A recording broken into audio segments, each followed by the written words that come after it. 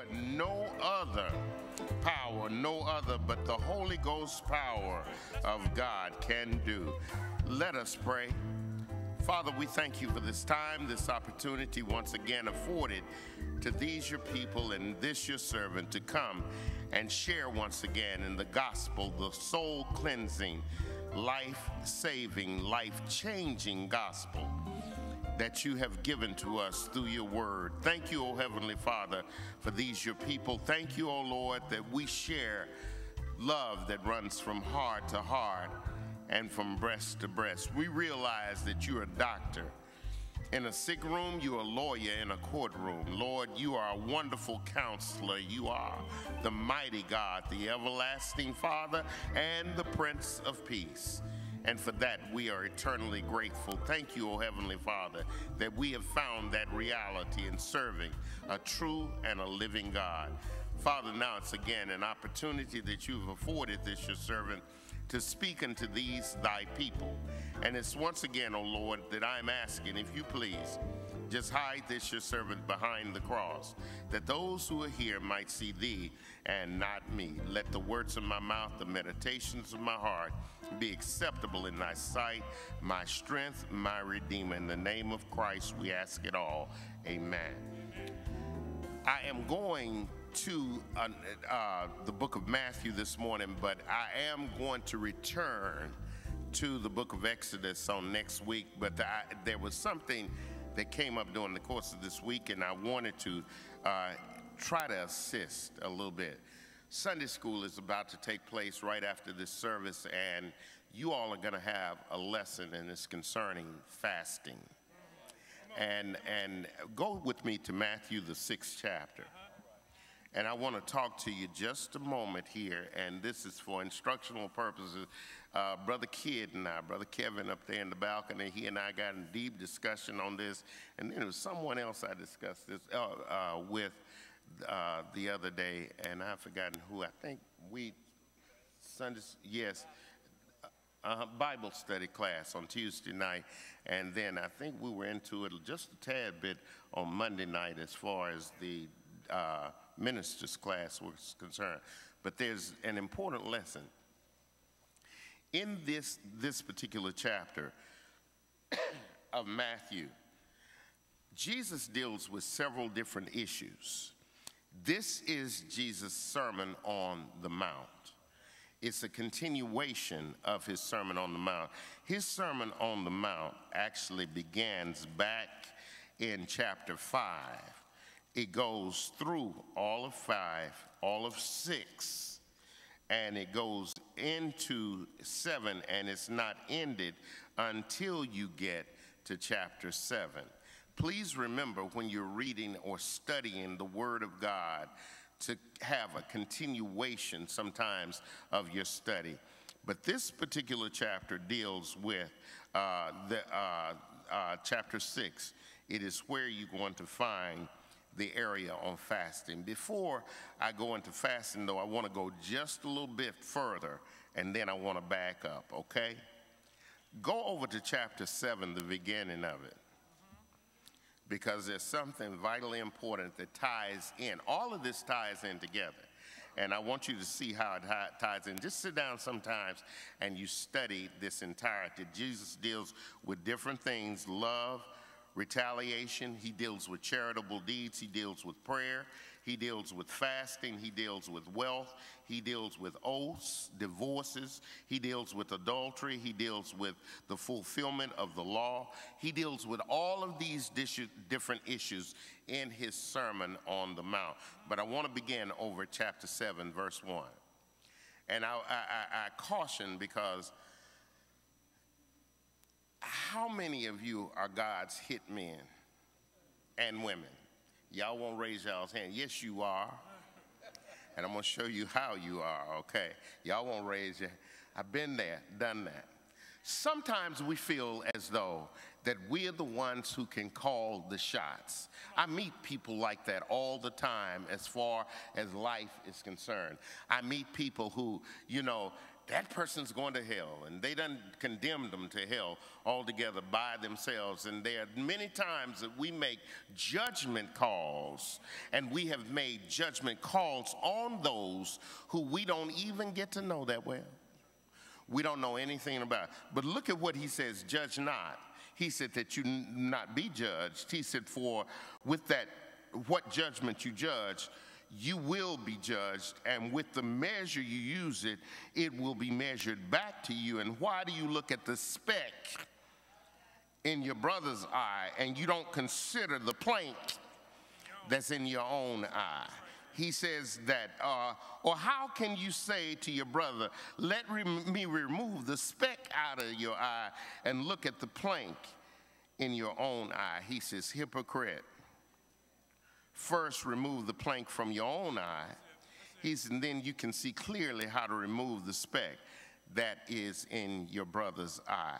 I said that because of the fact that the disciples, Jesus needed to deal with these guys. Y'all remember, they were the world's worst. And Jesus had to bring them that, and we sanctified them, y'all. We did that. St. Mark, St. John, St. Peter, St. Paul, all of these people that we have sanctified. But if you remember, Peter was the one who cut off the ear of the soldier. He didn't think he had a right to live any longer. He was the one who aimed for that soldier's head, and he was trying to take off his head.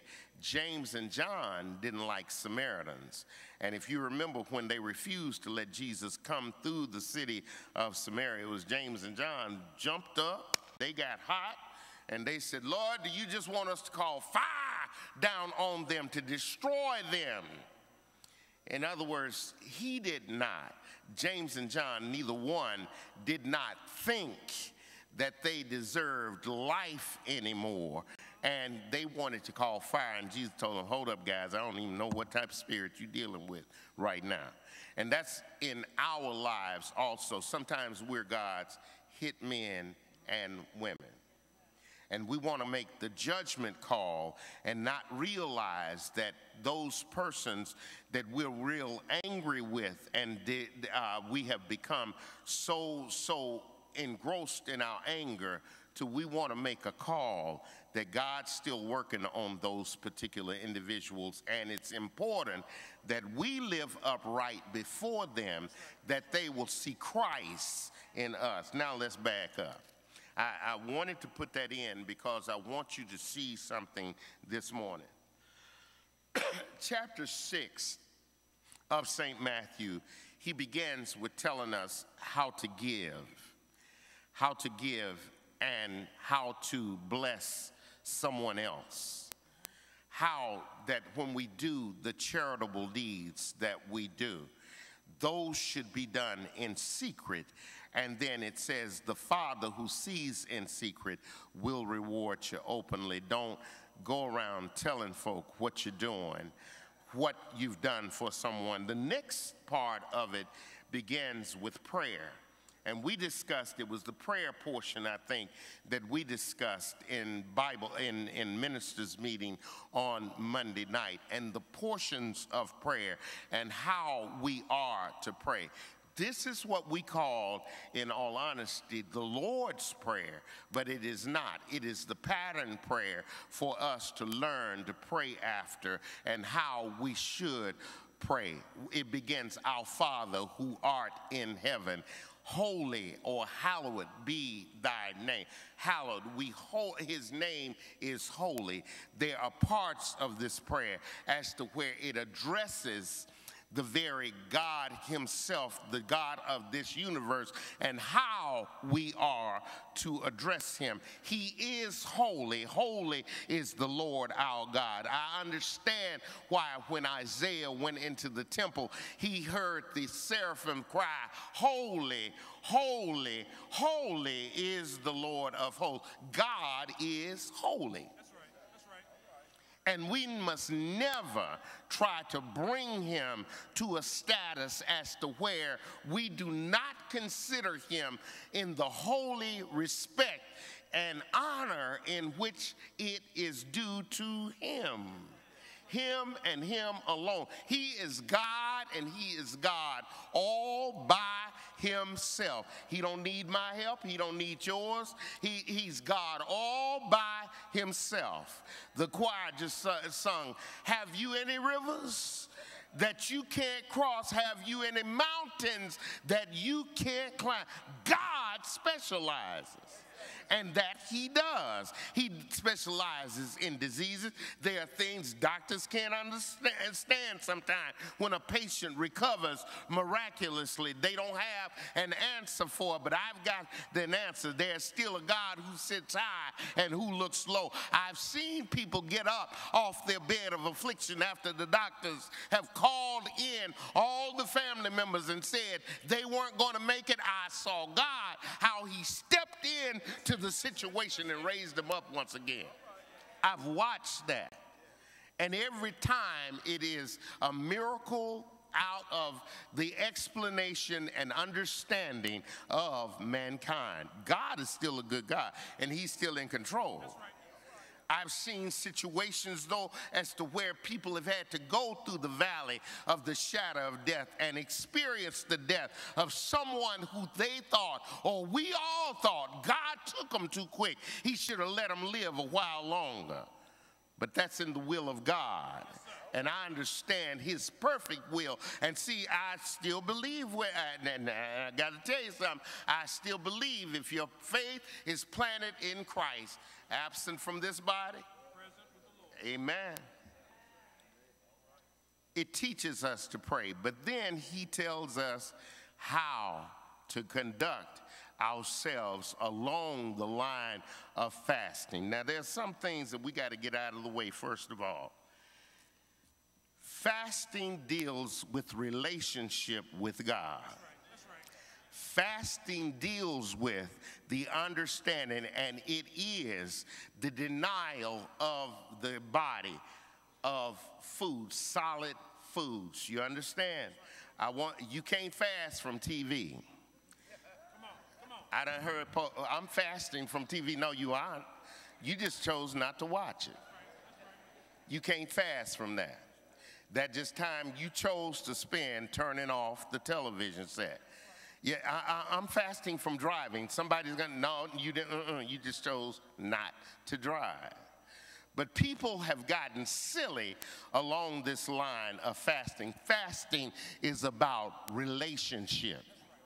It's about seeking the will of God. It's about abstaining. It's about committing yourself in that time in which you do to prayer and to understanding and listening for an answer as far as what God is concerned, or deepening your relationship with the understanding of who God is.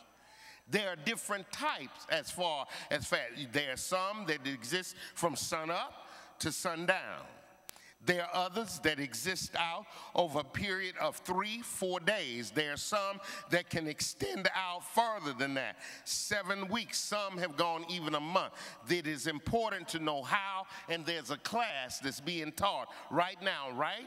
In Bible Institute on fasting. So if you decide to do so, it's important to know how to begin. It's important to know how to end it. It's important to know what your body can stand. Do you understand? Some of you can't. Some of you can't. Some of you have to commit yourself strictly to prayer and to the understanding of knowing that God will show up on time. When you deepen your relationship with him, sometimes there are some of you who can't. You're diabetic. And you can't. You've got to eat at regular intervals in order that you maintain healthy body, healthy weight, healthy glucose levels, and the A1C and everything else. You got to do it. So therefore you can. But there are others who can. The other thing I want to bring out, don't be fasting talking about I'm going to lose weight. That ain't it. That ain't no fast. That is, you just on a diet. That's all you did. You went on a diet. you chose to not eat food and you thought you'd lose weight. And usually what happens when you do that and trying to lose weight and you decide to abstain from food, by the time you end it, you're going to go gorge yourself and all that pounds coming right back on. Hallelujah. Thank you. But there's an important way of handling this. Let's look at what the word actually has to say. Verse 16. First of all, he says, moreover, he says, when you fast, don't be like hypocrites with a sad countenance, for they disfigure their faces, that they may appear to men to be fasting. First of all, it's between you and God. Don't walk around here looking like you're about to fall out and telling everybody, oh, I'm on a fast. Don't do that. That's what the Bible says. It says that don't be like the hypocrites. First of all, hypocrites love to show that they're holy. They want to show their holiness and not let the holiness of God overshadow their lives. We all got faults. You hear me? And some of us have not outgrown some of the things. God's still working on me. God, when he gets through with me now, I'm going to come forth like pure gold. But right now, there's still things that God is working on in every single one of our lives. So he tells us, first off, don't be hypocritical about this thing. They love to look like they're fasting. They love to have the long faces. They love to walk around drooping and saying, I'm on a fast. That's what he's saying. Society has not changed a whole lot. Do y'all understand that? People were doing the same thing in the days of Jesus as they are doing right now. And they are those who like to appear in a holy estate and trying to look holy, trying to say, I'm fasting. Want everybody to know I'm on a fast. And Jesus says, that's not what you need to do. He says, they like to appear to you as though they are fasting. In other words, they appear to you that way, and they leave you down here on Sunday morning, and they go to McDonald's and get that double cheeseburger. They lying. That's what's going on. He says, when you fast. Now look at verse 17. He said, but when you fast, he says, anoint your head and your face, so that you do not appear to men to be fasting, but your Father who is in the secret place, your Father who sees in secret will reward you openly. In other words, you're seeking the Lord. Seek ye the Lord while he may be found. Call upon him while he is near. Let the wicked forsake his ways, and the unrighteous man his thoughts. In other words, what God is requiring of us, what the word of God is telling us in this. And I want to put it in today's terms, okay? Wash your face when you fast. Clean yourself up when you fast. Brush your teeth, because your breath gonna stink with all that acid coming up off your stomach. Come on now. Let's be real about this thing. Don't do that. Had a man come burping in my face and tell, oh, excuse me, I'm fasting. That's unacceptable.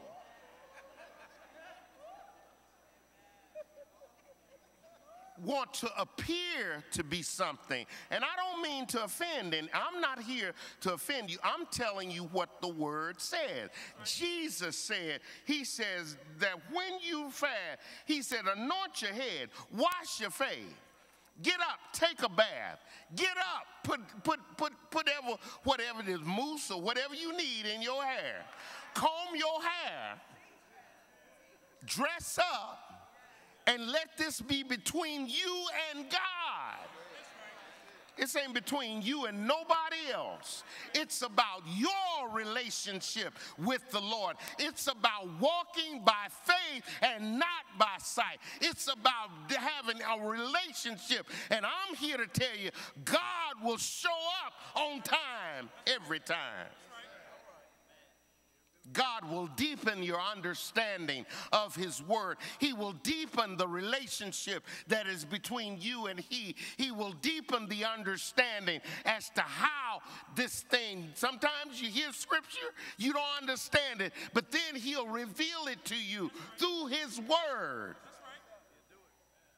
And he'll open your understanding as to where you can understand, wow, God, you're awesome. You can truly walk by faith and not by sight. You learn some things about God's Holy Spirit, how that he'll comfort you. See, if you ain't been through nothing and you have not really turned yourself over to the Lord, I'm here to tell you, you don't understand what I'm saying, but I'm here to tell you that there is an understanding that you can get through and by the fasting, the prayer, the understanding in the relationship, the developing of oneself along the lines of everything that's going on as far as what God's true will is for your life. You can understand death a whole lot better. You know what? Death is a part of life. It's the final part, but it's a part of life. You can stand at the graveside of a loved one and tears will be flowing, but when they say ashes to ashes, dust to dust, you listen for the final part where it says, looking toward the general resurrection in the last day, when both earth and sea shall give up their dead, and the corruptible bodies of those who sleep in him shall be changed and made likened unto his own glorious body. And when you hear that, you go study, and you hear me. I studied about the body of Christ once he was raised from the dead, and I studied about the glorified body. And the Bible tells me when he shall appear, I shall be like him, because I'll see him just as he is. I'm going to have me a glorified body one day too. You hear me? You're going to have one if you trust in the Lord. You'll understand what it means, the glorified body that can defy space and time, that can defy solid walls and appear and then come in and be in among the other brethren in heaven and in the holy place of Almighty God. When you fast, don't be like the hypocrites. And as you study to deepen your knowledge of your Lord and Savior, Jesus Christ, as you meditate on him, as you consecrate yourself in that time of fasting, and as you begin to strive to understand all of the things that are going on, God will deepen your walk with him. He'll deepen that relationship you can have with him. And then you will truly understand what the song says when it says, love lifted me when nothing else could help. It was God's love that lifted me. This morning, do you have a relationship with him? Have you deepened your knowledge in the Lord? You can today, and we're here to help you do that. That's the reason we offer so many teaching ministries of this church. We want you to know that you can truly walk by faith and not by sight today. If you're here, you're without a church home, or you've been visiting for a while and you haven't made a commitment, come on and become a part of the church family. We want you to become a member here. We want you as brothers and sisters to walk with us. Our deacons are going to move out right now to receive you into this church family. And as the choir sings, step out now and come.